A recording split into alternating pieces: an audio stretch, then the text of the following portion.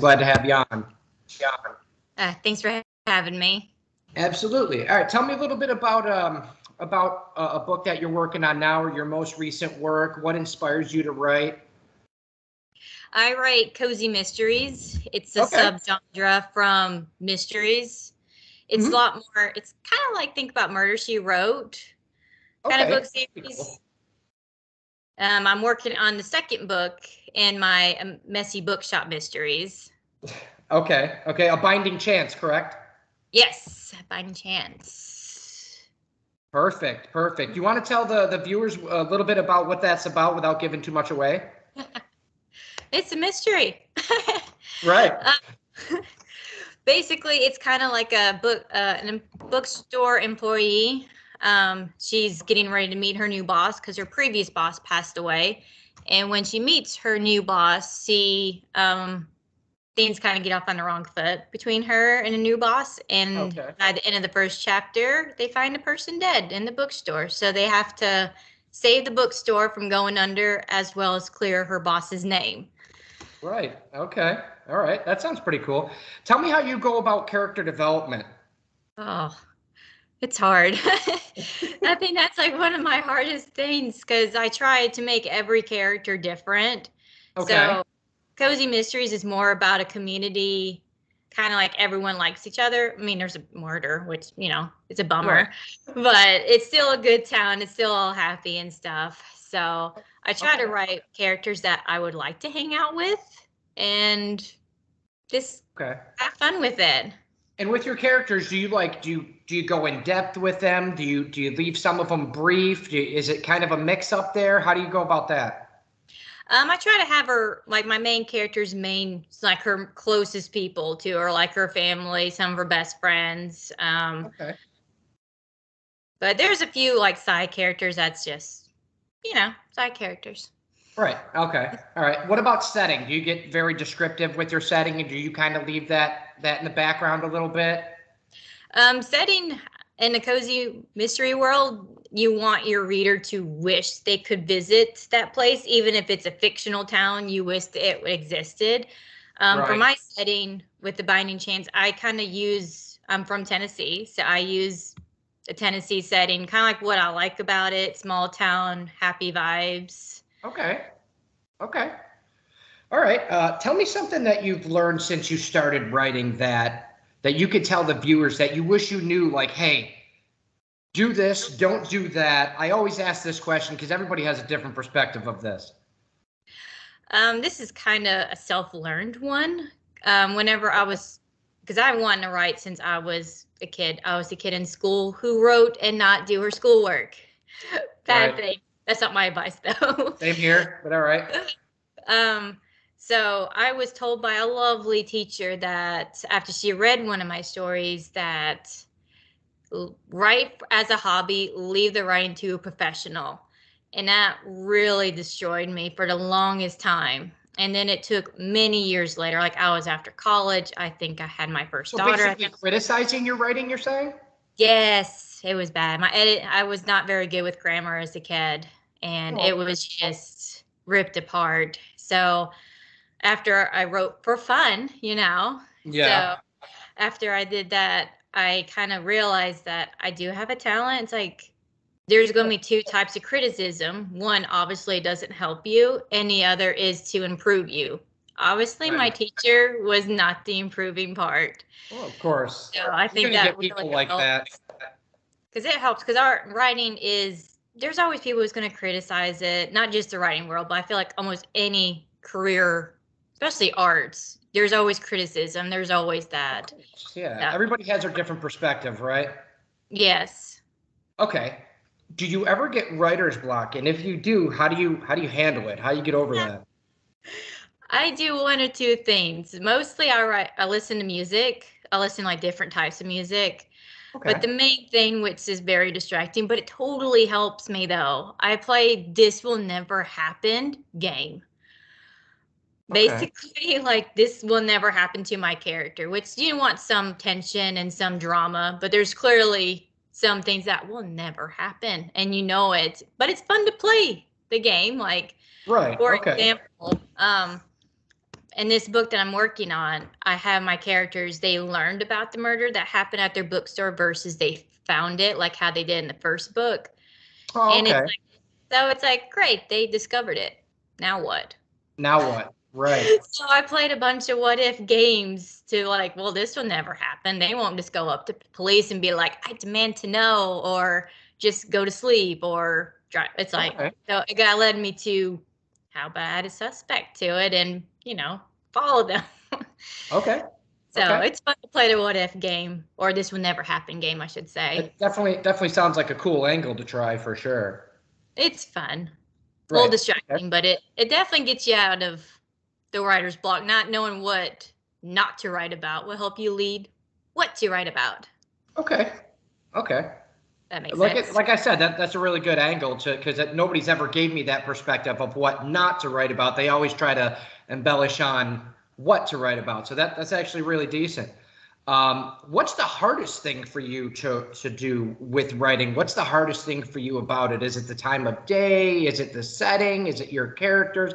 What really pulls on you? I write during school hours because that's where my kids are at school. So I Okay. kind of I have that down for the most part. I can't write at night though. I might as well just put it aside. But as far as what's the hardest to write is the rough draft. Like it is Okay. hard with writing the rough draft and Do making you sure all do an the outline or no? Oh yes, I'm an outline freak. I will And write. what's the reason for that? I don't mean to interrupt you, Yeah, but this is good information I'm trying to pull out of here for the viewers and for yourself and for myself. What's the reason for the outline? I am definitely a planner. After writing, I think my first 4 books, I was, a hobby.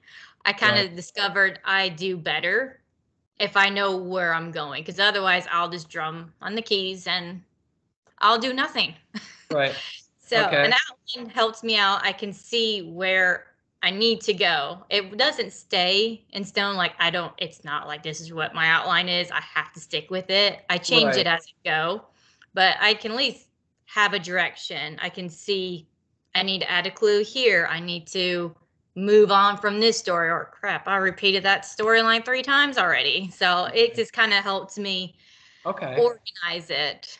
All right. All right. With organization, let's go into chapter length then. How do you approach that? How do you know how long or short to make it? Everybody has a different perspective of that as well.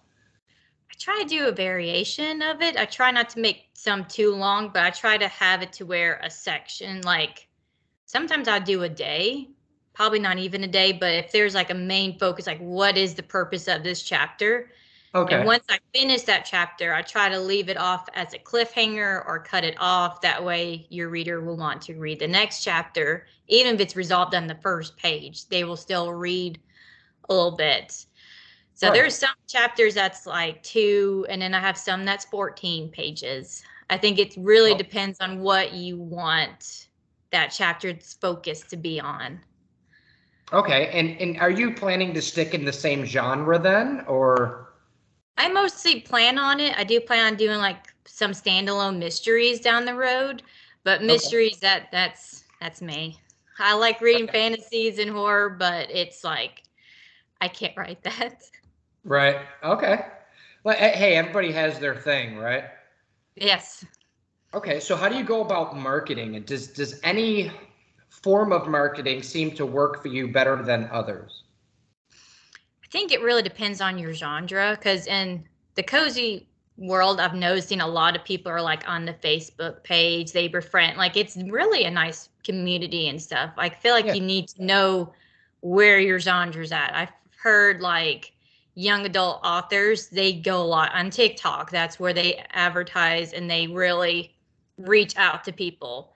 So Okay. I almost feel like you kind of need to know where your genre really is, but Right. I think for the most part, definitely, I feel like for me, from what my experience, Goodreads seems to be good. There's readers there, BookBub.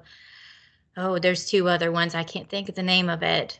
But it's Right. just Book talk. overall general, Book like a talk is book. another good one. Mm-hmm.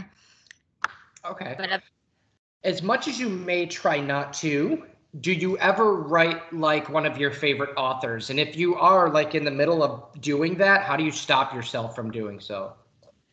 uh, I don't know if I really have in a way.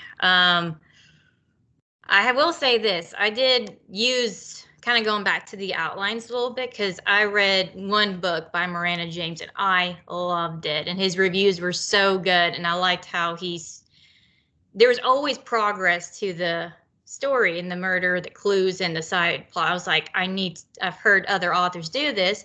They Okay. use their outline. So I went through his book and wrote a one sentence what happens in that chapter, what is the main focus of that chapter, and I made an That's actually a really outline good idea. that really did help, because it showed me like this clue was here, and here you can see where the red herrings was, what was, why did he write that chapter, and it really made sense and helped me push the story along, versus like, yeah, like I said, I wrote that same story 3 times already. Right. Okay. So All right. Do you believe in pen names? And if so, why? I do believe in pen names, especially authors that write in different genres. Hmm. Um, I do know in the cozy world there's a few people that write in pen names. Say Miranda James. It's actually a Yeah. guy who's writing it. Oh, really? Okay. Yeah, because he's women normally do write cozy mysteries, so he used the girl's name to get Because he into. figured that would help him sell more, or Yeah. okay. Mhm. And then there's some, I think publishers too will want different pen names, especially in the cozies. If you write cozy mysteries, you will see, I think I saw one cozy mystery author. She has 3 different pen names, but she Oh, writes in the same genre, but each of her book series is published by a different publisher. And it's just to oh, avoid competition, even though it's same author, same person. It's just a that's marketing purpose. that's pretty cool. Okay. Do you have a specific go-to person or group of people that you send your work to before publication? The first person who reads my book is my husband. Okay. Is He he is the very one. critical, or is he easy on you, do you feel, because you're married to him, or how does that work? No, he's honest, and that's what I like about it. But he's the one who's like, I know what you're saying, but that's not what it's coming across. Or he's like, you totally misspelled this word. I remember I Okay. wrote a short story in a group. I was trying to make it funny and lighthearted, and he's like, "It sounds so gory." I'm like, "Oh my gosh, it does." So he's Okay. the one who's like, "I know what you mean, but that's not what's coming across." And then I have like 2 other author, like friend authors. They read my work and they do more of a critical thing. But my husband is the one who reads it first to tell me if it's, oh, Worthy. that's bad, or Okay. Okay. What advice could you give to younger authors, rather, or even new authors? They don't have to be younger. Like people can start in their 50s, right? yeah. What advice do you have to a new author of anything that you'd want to come off the top of your head that is a good way to start and a good way to figure out how to write in the right context? I say kind of read as much, and then like the one I suggest earlier. There's 2 types of criticism, Right. but definitely like read and kind of enjoy your genre, because you can kind of tell. I feel like in some writers, you can tell they really don't like the genre they are writing. Okay. Because whenever I first started, I was writing fantasy, and Okay. clearly I am not a fan, because I've read some But you're a fantasy books. fantasy fan, correct? Yes, I read some fantasy, but I can't write it. And I Oh, you kind of can't write learned it. Okay. now it doesn't have that tone, that vibe of it. Like the Witcher series, like you're in a fantasy world before you even get to Geralt. And I cannot do that. And I can see Okay. how I'm a mystery writer. I'm like, I don't have that tone. And it's fine. I say Okay. definitely read your favorite genre and just dive into it, enjoy it, and branch out. Try to learn as much as you can, really, Kind of see how they do it too. Like even with, without adapting somebody else's yeah, style, though. You want to create your own style, but learn the knowledge of how to write it. There's kind of it's a fine line there. This is what I'm trying to help people learn. yeah, because I feel like if like, I don't know, like authors, like not really stealing their work or anything like that, but you can see. I had one author advice that I've heard: write like a paragraph in your favorite book and then use another author in their favorite book, and you can kind of see their writing style. Like there's some that they write like ridiculously long sentences, and other it's like short Right. paragraphs, and you can kind of you tell a tone what they use, and you can see how you can develop your own voice by seeing how others do it or get Right. an idea how. Okay. Describe just for the viewers, like I said, for basically educational purposes, describe your particular genre, because you said it's not just mystery, you're a subgenre of that. Can you describe that subgenre and what makes it important to you? I like the cozy mystery world. It's lighthearted. It's like the opposite genre of horror. Okay. Like like in a horror, like let's say Stephen King, you know it's a bad town before your character gets to the bad town, and Right. it's a bad town whenever it's resolved and it's ended. In a Okay. cozy world, it's a good town, a happy town. Kind of a murder takes place, but at the end of the book, it's still a nice community, friends, and family, and that they grow. Okay. Your characters grow with Okay. that. And do you have more than one publication at this time, or is it just the one book you have so far? I have three, and I'm featured in three anthologies. But Oh, that's this pretty one, cool. The Binding Chance, is my debut, my book. All right, let's go into that. Let's describe what an anthology is. What is an anthology?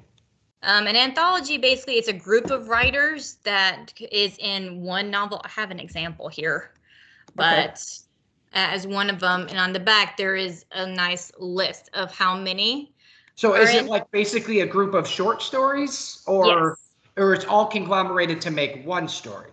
No, it's a bunch of short stories, and there's normally a theme to anthologies. All the one I've seen, this one, the theme is called Moving On, and these authors take that prompt, that theme, and write however they want to with it. Okay. And there's a What about different. like chicken soup for the soul type thing? Would that be considered like an anthology type Mhm. deal? Yeah, Okay.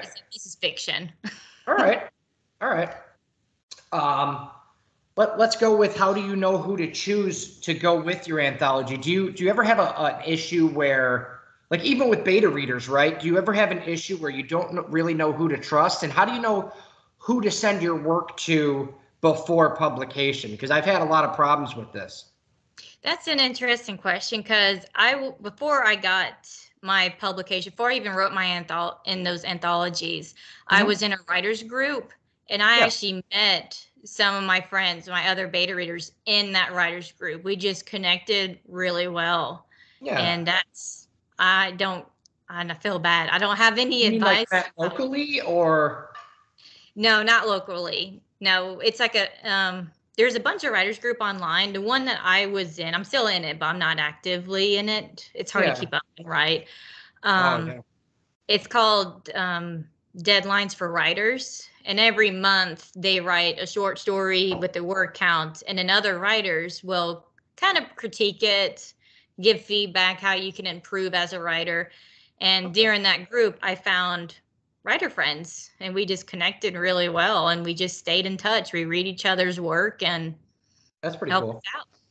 All So right. I would recommend writers group. But as far as like finding beta readers, that does sound terrifying. But I know it. I know it. I've been there. Trust me. And it's hard to know who to trust too, because you don't know whose opinion really works for your book, because they might just hate that. It might be a great book, but they just don't like that type of writing. So mhm. there's what creates that dilemma there.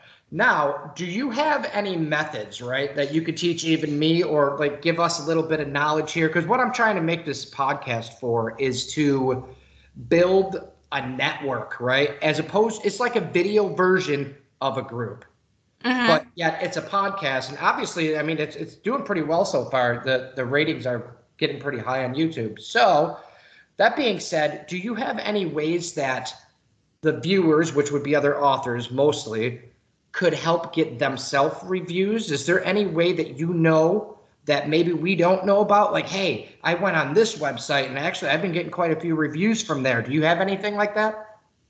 A little bit. I think it kind of goes back to where your genre, like the marketing thing, like Yeah. knowing where other writers are in those groups. Because I've actually met another author. She was funny that we were published about the same time, and I Okay. actually reached out to her, and we just kind of like chit chatted. We haven't read each other's work yet. But we just kind of just bonded, just to kind of reach out to other people within your genre and finding groups. Because you don't have to be a huge social butterfly, but just enough, I feel like, just to reach out to other people. Plus, it's kind of nice seeing other people who you work in your same genre. Yeah. It's also kind of nice to complain too. Well, yeah. That, and you can maybe get a different perspective on certain things in your genre as well, which would help. Yeah. And see also how they do it, and just, I don't know, I'm not saying we copy each other's work, but just see how they're marketing too. It's like, that's a good idea. Like, yeah, I recently discovered one author on Instagram, and that's like, she does like these little mini videos. It looks like she's talking to herself, but it's really entertaining. It's really good. So kind of like her own little podcast type deal or something. Yeah, she's like, she kind of like talks parts in her story, but the way she kind of does it, it looks like it. I don't know. It's hard to describe it. She does it really good. You have to see it, apparently. Yeah. Okay. I think also kind of finding what you can do and what. I'm trying to think of the word for it. I'm just going to use the example that I can use, because my book series is a messy bookshop. I have a few pictures of messy bookshops and have like photographs in like the book world. It's like, what, I guess, kind of your theme of your book or your genre, just kind of explore with it and see what you can kind of do with it. Right. And what would draw the people in, basically? Mm-hmm. What would catch somebody's eye if you're looking for that type of genre? Mm-hmm. Right. Okay. If you could pick the brain of one author, either in your genre or any other genre, who would it be and why? Gosh, that's a tough question. Mm-hmm. Can they be living or dead? Doesn't matter. I'll have to go with an Agatha Christie then, because she's the founder almost of the cozy mystery world. I think she's nicknamed as the mother of cozies. Oh, that's pretty cool. So that would be kind of fun. Plus, a lot of her mysteries, even to this day, there's some I can't figure out, and it's just really, it's fun. Yeah. So I do like, cool. I would, but as a living person, I don't know. There's so many good. There's so many people, right? Yeah, I usually get people with that question. It seems like. All right. Let's say you're working on a sequel, right? Like there's a sequel to your book that you're working on now. Mm-hmm. Now, how do you go about? Now, this is a tough question. How do you go about letting people know, right, from your first book, that there's a sequel without just leaving a cliffhanger at the end? Is there anything that you leave open? Is there any information that you kind of leave out, hoping that they want to grasp onto? How do you go about doing that? There's Cozy's one. You are expected to write a series. I cannot think of a cozy that's just a standalone. That's start and finish, really? Yeah, they normally are a series. But the answer, I don't know much about the genre, so that's why No, that's fine. But to answer, like, overall, like, outside of the cozy world, I would do a short-term problem that will get resolved in that book, and a long-term problem that will take a few books to answer that. That way, the short problem can drive the story, and I don't want to say have the long-term problem as on the back burner. A back burner. Something that will push your character want something, but it can't be resolved in the first one. I think the best way to kind of answer that, like the best example I can think of at the moment, is there's a murder that happens in cozies, which normally that is what happens. Yeah. But a cozy, like the main character meets a friend or a love interest, and his wife or spouse is suspected of murder of his wife. But that won't get resolved in the first one, but it will get resolved over time to figure out what happened to his wife before she really is interested in this guy or not. Okay. That's a good, like, long-term problem in the, mystery murder world. All right, let's dig into your main character situation. Now I got a good one for you. All right, bring it. Do you consider killing off a main character, like in your first book, for any apparent reason? And if you would, why?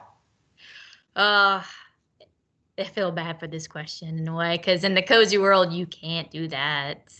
No? No, I'm asking for a 1 star if I kill off a main character. Ooh, okay.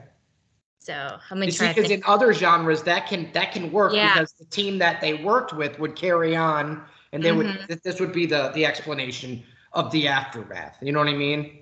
Yeah, I do like it, like non-cozy, because I do read like other mysteries, fantasies, and stuff. I Yeah. don't mind a main character being killed off. I mean, it's definitely a shocker, especially where you place it in the story. I think that's also where it matters. And of course, how does that affect your other characters in the story as well, and Okay. kind of push through with it. But I can't do that in the cozy world. But in other like mysteries and other genres, as long as you have a good reason and show how it affects everybody, I Right. say go for it. All right. So the name of your book is called The Binding Chance. How did you come to that, and what's the actual definition of what that means to you? It's based off of a fighting chance. Cozy mysteries, we have fun punts in the Oh, stories. I think the few that I can think of is like meet your baker instead of meet your maker. instead of Meet Your Maker. Okay. Yeah. Um, let's see. There's Okay. a So there would be yeah, that's your analogy to how you made yeah, that. yeah. And Okay, the book, that's pretty cool. it's and a fighting chance because the main character is trying to solve the murder to save the bookstore and keep her boss out of jail, so it's a fighting chance. So I kind of played around with it. Right. Okay. All right. Do you see writing as a therapeutic or spiritual thing? And if you do, how so? How does it make you feel? How does it help you as a person? How do you generate ideas? um I enjoy writing. I say it's probably more of a therapy kind of thing, especially when you're having a bad day. You plan on killing somebody. I mean, you can't do that in real life. Oh, right. Yeah. It's better um than murder, I guess, right? There you go. just I actually seen T-shirts that say that. I write because it's better than murder, or I drink coffee because it's better than murdering somebody. So all right, that makes sense. It makes sense. Do you think it's credible to switch between being like a fiction author, such as ourselves or whomever, and then switch to something that's nonfiction, like writing a book about like something in the medical field or something that really happened? Do you think that other people would see that author as credible or not really because they're used to just writing fake stuff? I say it's kind of credible, especially if you have a lot of experience with Okay. that. I would kind of think so. Honestly, I almost feel like they might be a better writer. I've know one author, I cannot think of his name. I can think of his book titles, but he was a Okay. lawyer before he started writing fiction. A And logger, you said? yeah, he was a lawyer before he started writing Oh, that's books. pretty And cool. you can kind of see that. So honestly, I feel like what your profession is, or if you have a degree in something, I say you can really bring it out. Right. Well, people have actually seem to have different perspectives on that because I don't know if you've watched any of the previous shows before I've had you Mhm. on here, but I've had that conversation with people, and people seem to, like I said, have different perspectives. Some people are like, man, if you're telling me all these fake stories and stuff, you ain't gonna come tell me something that's real. I'm like, oh yeah, that dude, I'll tell you right now, that dude's right there. So There's that, some that like makes some I could kind of be wary of. right. Yeah, of But like course. obviously, if someone writes "I had to be a killer" and they're writing cozies, I might Okay. I'm second No, guess them. makes sense.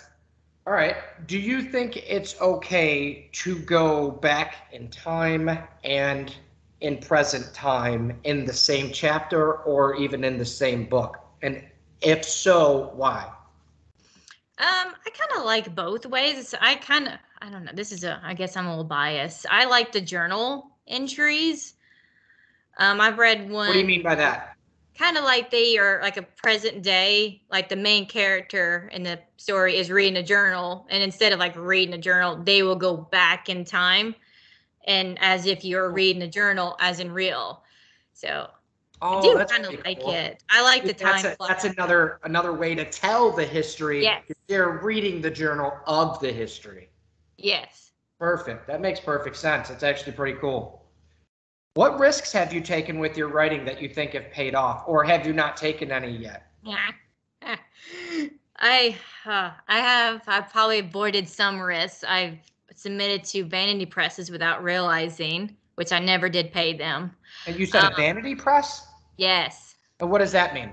A vanity press, basically, they want you to pay for them to publish your books. I know there's an author earlier that you interview. I can picture her. I cannot remember her name, but she did pay. I think she said she paid like $10,000 altogether for her Oh, that two would be books. I think that was Lee Titler. Yes. Pretty sure it was Lee. Yeah. So Yes. that's what a vanity press is. They want Surprised I you. remember that, right? Funny Yes. I story. was I like, I remember can my never conversations pay. with people. But that's basically what they want. And I Okay. avoided that because one, I didn't have that money, and two, it seemed kind of weird. But as far as Yeah. like probably other risk is really just putting yourself out there. I submitted to a bunch of agents and asked other people to read it because I don't know. As far as major risk, I really haven't. All right. Okay. I avoided them. Oh yeah, for sure.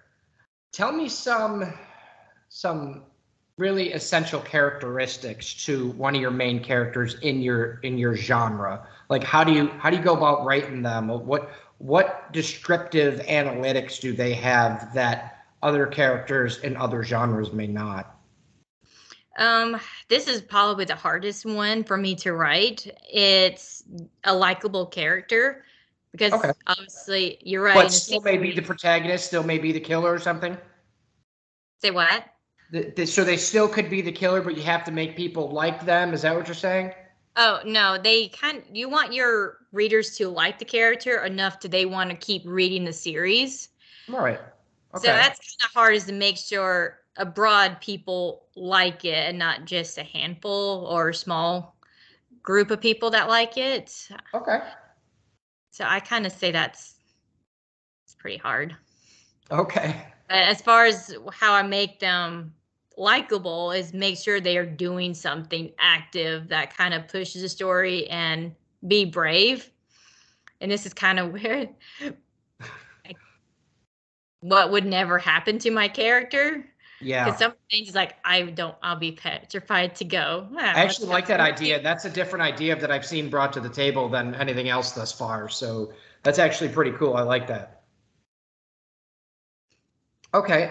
What are some good authors that you think either young authors or new authors should read to try to just get a grasp on, like, not like, oh, I'm going to write just like them, but just to get a grasp on how to write and how to make it sound contextual and correct?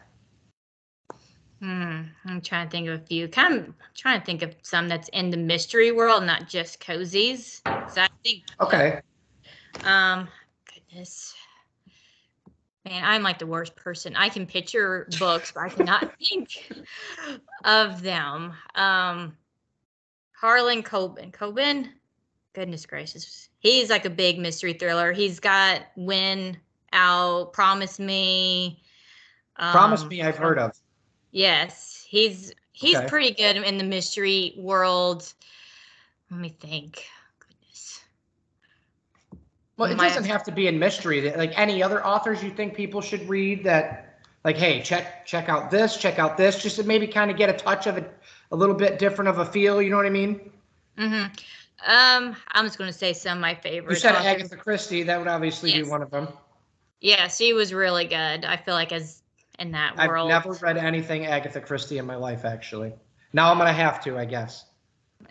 And let's see. And then there were none. That was a really good one. The Death on the Nile River, that was recently turned into a movie. That was pretty good too. That's pretty cool. I didn't get honestly out of all the Agatha Christie's I've read, I've never guessed who done it, how they done it. Just, Oh, wow. I've kind of given up on trying to solve some of them. Some of them I have in other authors, but hers, Well, it's like that makes a good author then, right? I mean, yes, she did what she set out to do. yes, which is a fool you, but at the end of the story, it all makes sense. Right. She Okay. does good with her red herrings and make them believable. Okay. All right. Well, it seems like we had a great podcast. I really appreciate you coming on the show. I will have you back if you want to come back. Maybe after your next book comes out, you could show your book. Actually, you want to show the people your book one more time just so they can see, and actually tell everybody where to find it as well. It's on Amazon, Barnes and Noble. Where can we find this? You can find it mostly, honestly, Amazon is cheaper. I'm just going to be honest. But you can find Barnes and Noble, Books a Million, I believe Kobo. I know there's a few other ones. Those are the main ones I can think of on the top of my head, though. Okay. All right. Well, thank you for your time today, Jessica. I'll have this spun down. I'll send it over to you as fast as possible. Oh, you're fine. Thanks for having me. I appreciate it. Absolutely. Have a good night. You too. Bye.